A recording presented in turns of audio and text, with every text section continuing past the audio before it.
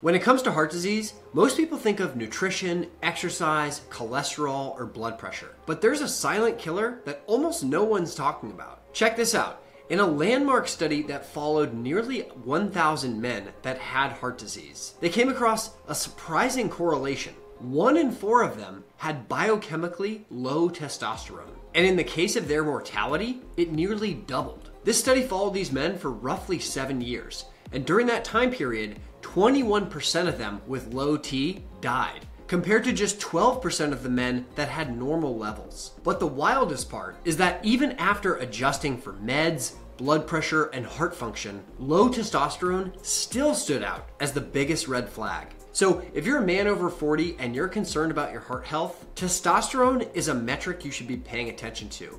And for ladies, testosterone is extremely important for you as well. And making sure you have healthy levels isn't just important for your heart health, it's important for your energy, your motivation, your confidence. The bottom line is, it's worth tracking because your life could depend on it. For content that'll help you live better for longer, subscribe.